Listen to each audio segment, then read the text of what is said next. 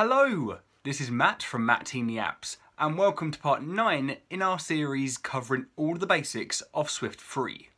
In this video, we will take a look at enums. So let's jump straight into Xcode. Okay, so into Xcode, and we want to get started with a playground. We will call this enums, and we will delete this string so that we have a nice blank playground. Okay, so far in this series, we have covered a lot of basics of Swift 3, and one of the big things that we covered was types, so integers, doubles, booleans, strings, different types of data. Now sometimes these built-in types, such as integers and booleans, they aren't enough. And sometimes we want to create our own types for certain parts of our apps and games. So we can create these custom types to make doing certain tasks as easy and as error-free as possible. So to finish off this series, we will look at different ways we can create these custom types. We will look at enums, we will look at structs, and we will look at classes, with classes being broken into 2 videos. So our next videos will look at different ways we can create these custom types and why we would use each. So in this video, we will take a look at enumerations, normally shortened to enums. And we would use an enum for our custom type if we are modeling a certain number of possibilities or options. So just like a boolean can only be set to true or false, we can set up a number of options for this custom type, and any variable or constant that is this custom type has to be one of the options. Now, as always, this will make a lot more sense if we look at an example. So today, our example is going to be based around a part of a game. It'll be based around the experience levels of players. So in this game, you start at a certain level and you work your way up, and each of these levels have a name. So there's 5 different levels that our player can be in our game, so like experience levels. And these are called newbie, believer, average, epic, and megastar. So when you start playing the game, you're a newbie, and when you get some experience points, you move up to believer, then up to average, up to epic, and up to megastar. Okay, so these are the 5 levels. So before we use an enum for this, we will set this up the wrong way, so you can really see the benefits of using an enum. So let's have var, and this will be called player level, so their experience level. And for this, for now, we will do this as a string. So they will start off as a newbie. And basically what we want to do is have a certain message that will display next to their experience level. So for that we could use a switch statement. So switch, we will switch on player level and we'll smash through this. So if they're a newbie, their message is gonna say, "You're so new, welcome." If they are a believer, we're gonna say, "Keep training, you need it." If they are average, we're gonna say, "You didn't come here to be average." If they are epic, we're going to say, "Damn, you're getting good."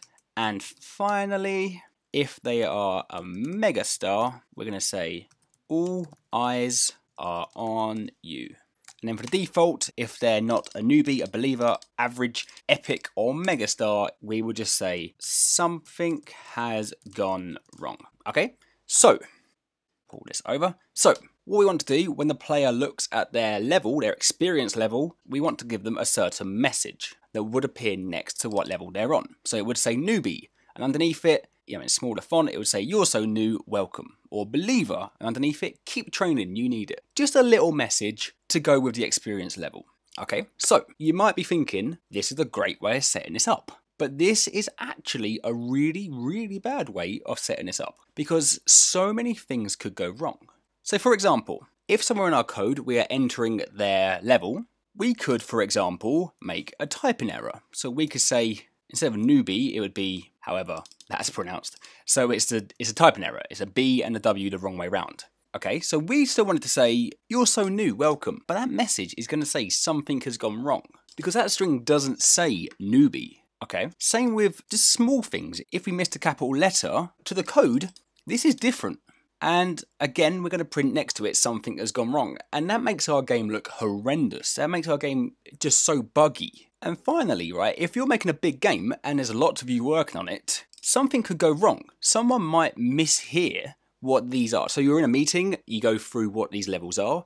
someone might mishear you, and someone might think it was actually epic star as well as megastar. They will type in epic star. And again, something's gone wrong because this is not one of our levels. So with just a string, this is bad. So we're not going to do it like this. Instead, we will set up our custom type, which will be an enum. So we will say enum, and we will call this type experience level. Open curly bracket, drop a line. And here we will list all of the possible experience levels. So we will say case, and we had newbie, case believer, case average, case epic, and case megastar. So we have now created a custom type, just like an integer or just like a string, called experience level. And now anytime we use experience level, it has to be either newbie, believer, average, epic, or megastar, spelt in this exact way. So just like a boolean has to be true or false, if something is an experience level, it has to be newbie, believer, average, epic, or megastar. So for example, if we now had var player 1 level of type experience level, we can now say equals, and to get access to one of these, we will say experience level dot, and now we have to put in one of these values. And as you can already see, it's actually autofilling for us. So we know, looking at this, this has to be set up as average or believer or epic or megastar or newbie. So it's in alphabetical order, but still. So now if we wanted newbie, we have now set this up as a newbie. So if we made our typing error, like so, straight away our code will kick off and say, whoa, whoa, whoa, whoa, there's nothing here called nebwi, I don't know how the hell to pronounce that. Did you mean newbie? So that is one potential huge problem completely avoided. Just like lack of capital letter, it's going to say same sort of thing. You know, what is this? Did you mean this? And yes, we did. And our other problem, if we try to type in something like epic star, it's going to say, whoa, whoa, whoa, whoa, there's no such thing as epic star. So I guess the coder would then go check and be like, oh, okay, there's my problem. It should just be epic. So now we have eliminated a humongous problem by setting up a custom type, which is an enum. So now if we do the switch on this, switch player 1 level, what we can do is say experience level dot newbie. So if they are a newbie, their message was going to be, you're so new, welcome, the same as above. Experience level dot believer, keep training, you need it. Now, what we can also do, because we're switching on player 1 level, which is an experience level, we haven't actually got to say experience level dot newbie. We could just say case dot average. Okay, and because it knows player 1 level is an experience level, it knows that we're pretty much saying experience level dot average, and then we need our final couple, epic, and finally megastar. So we could say experience level dot whatever, but we haven't got to because it knows it is of type experience level. Okay, and for this switch statement, that's all we need. Now, question, what is missing from this switch statement?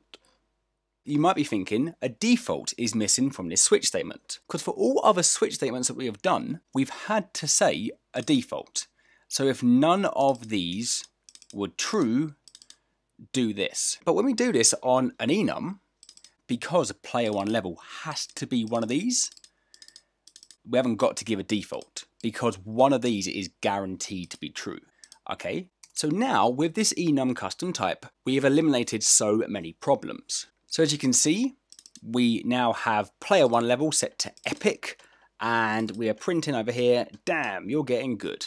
If we set this to megastar, we'd print all eyes on you, believer, keep training, you need it, and so on. But now, if we made a typing error, so if I made a typing error in believer, because I always make a typo when I type in believer, we will no longer get this bug of saying something has gone wrong, because straight away, we know when we set this up that we couldn't have this as an option. So our code wouldn't even compile, so we know when coding it, there's something that's gone wrong. It's going to correct me, and there it is.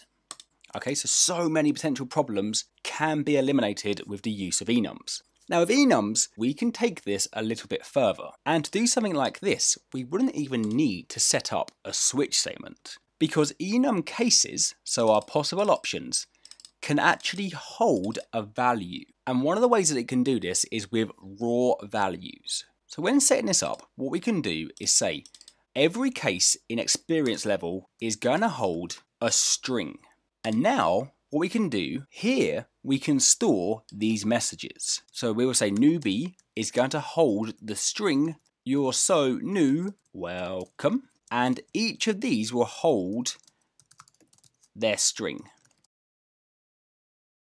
Like so. So now experience level.newbie holds a certain string, experience level.believer holds a certain string, and so on. And these are called raw values. So now, if we set up a brand new variable, so in this case we do player2, keep it all nice and separate, player2 level is going to be of type experience level. And here, again, because it now knows player2 level is an experience level, we could just say dot whatever, dot average, or we could do experience level dot average. Either way, but quick note, if we don't say what type this is over here, we have to then say experience level dot average.